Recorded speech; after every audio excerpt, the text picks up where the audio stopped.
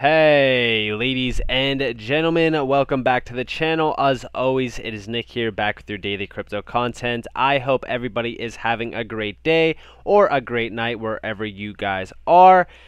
Before we jump into this video, I just want to let you guys know that everything is still looking pretty good in terms of the overall market. But before we jump into it, I just want to let you guys know that we are still having our buy one get one 50% off sale on our crypto posters. Links will be down in the description below as well as in the comments below. You guys have a little bit more time to get those while they are on sale. So with that being said, let's just address the overall market. Currently it is up about 1.08%, sitting at about a $1.92 trillion market cap. Nothing too crazy in terms of that. Now, I do also want to talk a little bit about HBAR, as this is one of our mainly, I would say, pretty much the only asset that I really talk about on this channel, opposed from the typical, few that I talk about, XRP, XDC, QNT, ALBT, and a few other ones. But HBAR is one of those assets that are significantly undervalued. If we come down here to, it's in the 50s, I know that it's always in the 50s until it's not. It's sitting at number 58, down about 1.41%, down about 1.77%. And I'll tell you guys what, it has been raining for the last couple days where I live. It's been raining for about 5 days now in a row. And honestly, I'm not going to let the weather get me down when I'm stacking my bag even more on HBAR. I continue to look at the upside potential on HBAR, and I'm telling you guys right now, we are still sitting at about 2x of our all-time high. So, a 2x from here will take us to the all-time high. After that, it's price discovery, and who knows where we will go. I honestly think that HBAR is going to be one of my many 100x assets in the space that I'm holding right now, because I do hold a lot of minimal market cap assets as well, and HBAR is one of those assets at a 9.3 billion circulating supply. It has a lot of room to run, especially when we look at the top 10, and there's a lot of assets in the billions that are in the top 10 at a massive price evaluation. For an example, ADA sitting at about a $68.3 billion market cap. So we are going to talk about some significant price targets for HBAR and how we do get there, as well as what is happening in the overall market in regards to HBAR. So with that being said, I do want to talk to you guys, and I actually want to ask you guys a question. For anybody who is watching this video, what is your most undervalued gem that you are currently holding in your overall portfolio? In my opinion, I would have to say HBAR, as it is extremely undervalued at these current prices.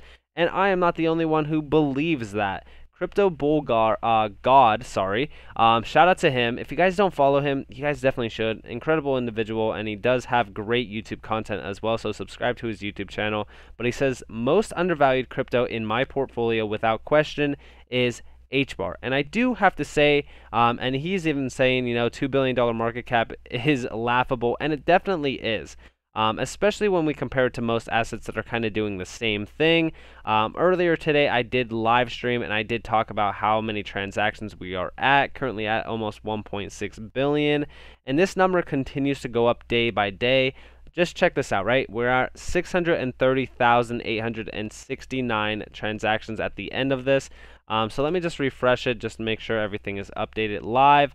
And right there, we just jumped another 1,000 transactions in that little bit of time. So in my opinion, we are going to be moving very fast. We are up about 14.5% almost on the daily transactions, sitting at about 3.851 million transactions on the daily, which is absolutely crazy when we compare it to ADA that has about 8 million transactions total in the last 4 years. It's just crazy to me how undervalued this gem actually is. So I do want to talk to you guys a little bit about what happened today with YPro. So we do see here, considering the above factors, we zeroed in on Hedera Hashgraph, which can be categorized as public permissioned DLT platform that addresses the shortcomings of public and private blockchain platforms. Read more on decentralized identity from YPro. Now, the interesting thing about this, first off, I'm not going to undermine this overall use case because this is absolutely massive, but I do also want to talk to you guys a little bit about this. Now we do see here, I've worked directly with YPro on this problem in the past through Verizon. Asset ID alone will pump out a few 100K transactions per second in the coming years. That's 8.6 billion transactions per day, 260 billion a month. Now, I just want to say right now, the only reason why the transactions on Hedera haven't, pretty much updated the price overall, or moved the price, I should say, is because it's at a very minimal fee. For example, 8.6 billion transactions a day is significant because at the current transactional fee, which is at a fraction of a penny, that's about $860,000 a day. $860,000 a day is nothing to pretty much ignore, especially at the point that at the end of the year, that's about $313.9 million just from one use case alone, which that would significantly move the price, yes. Now, when we talk about multiple use cases doing that same volume, we're talking about billions and billions and billions of dollars flowing over the Hedera mainnet.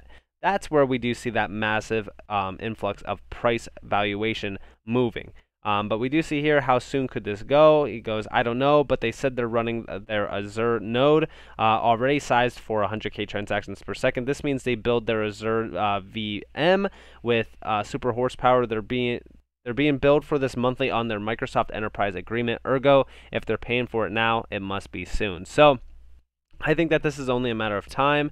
I think that at some point in time we are going to really move in price, especially once transactions are really ramping up.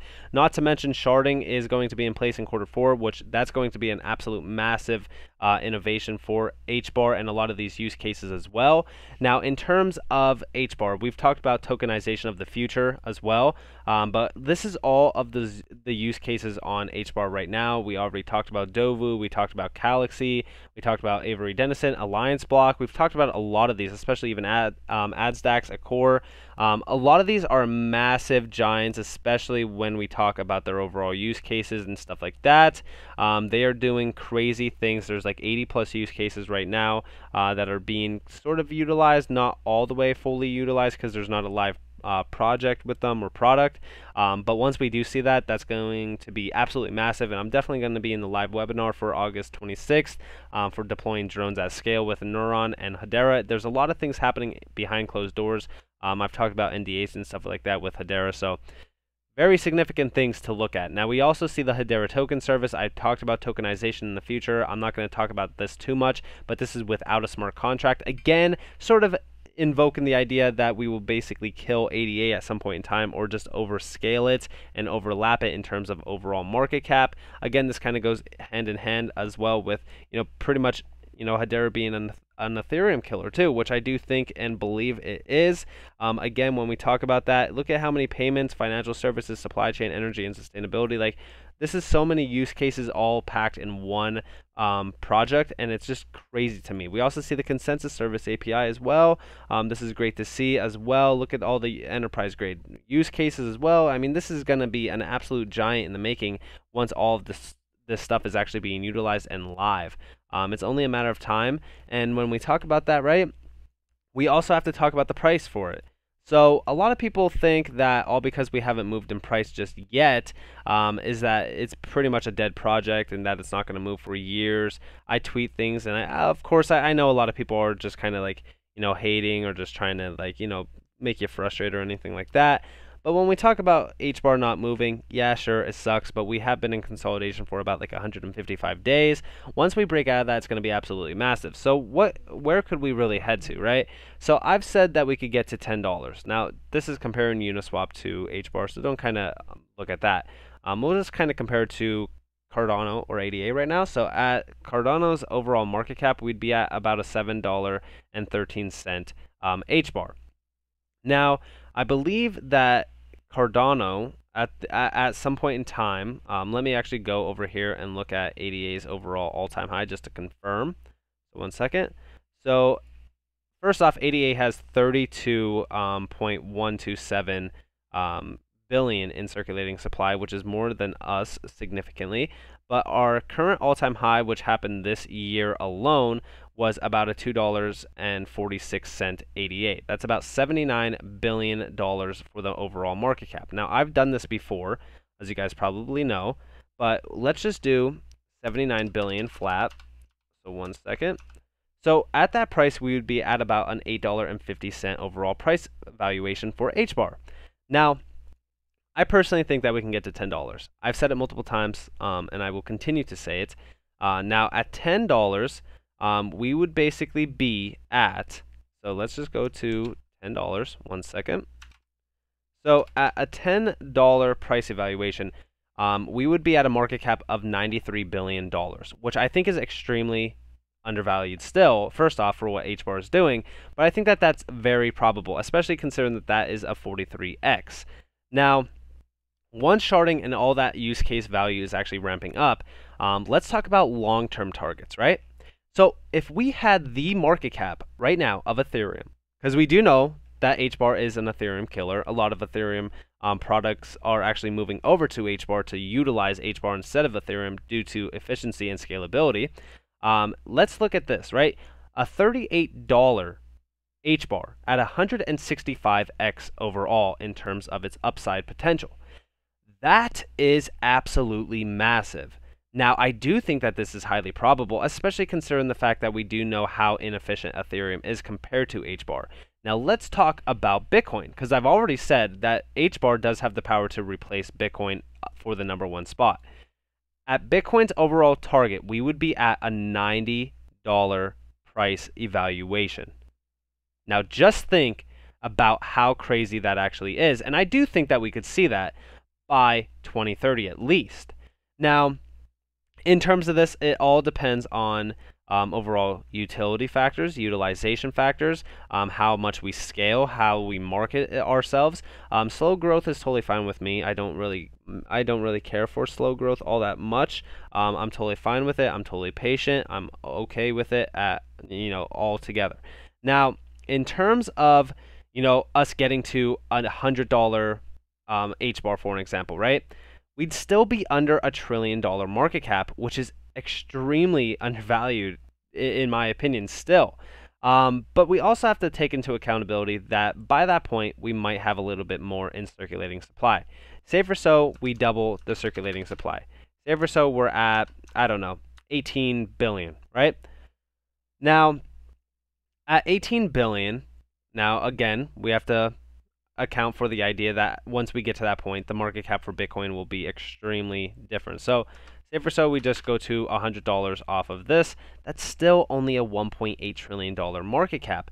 And I think that that is extremely, normal. I think that that is, probable, especially in this market and especially with what HBAR is actually doing. So realistically speaking, I mean, would this surprise you? Because when I look at this, I think that this is highly probable. I think that this could happen. I'm, 100% certain that this could happen, especially when we talk about long-term, factors like that. Like, when we talk about the utility and the utilization of HBAR in the future, nobody really knows where the price could actually lead to. But I do understand and I do know that $1.8 trillion for an asset like HBAR that is being utilized by all these massive giants in multiple industries around the world, connecting pretty much almost every industry to HBAR. And, we're pretty much going to scale at a massive rate, especially when shorting and stuff like that in place. This is totally fine with me. $100 HBAR at a $1.8 trillion valuation with 18 billion in circulating supply, which, realistically speaking, we won't even be at 18 billion because I think it's 260 million is released monthly, and that's only 3.12 billion a year. That's still very low. I mean, realistically speaking, yeah, in about 5 years or even 4 years, we'd be at pretty much a higher circulating supply. So it's hard to tell where we could actually land, but I do think somewhere between $50 and $100 for HBAR is highly probable within the next 5 to 10 years. And I do think that we won't even have to wait that long, especially once utility is actually in place. And I do think that Bitcoin will be replaced at some point in time within the next 9 years, by 2030 at least. Now, I know, again, a lot of people don't want to wait 9 years. That's totally fine. If you guys don't want to wait 9 years, hey, I do think we'll see at least a $10 HBAR at some point in time very soon. And I think that it's only a matter of time before we get to the point of, you know, a $10 HBAR, which is still sitting at a $93 billion market cap, easily achievable in my opinion. So with that being said, I hope that you guys enjoyed this video. If you guys did, definitely leave a like, subscribe, and turn notifications on. If you guys do have a price target yourself, comment it down below. But nonetheless, I hope that you guys enjoyed the video, and I hope that you all have a beautiful day or a beautiful night wherever you guys are in this beautiful world. This has been Nick. Peace out, guys.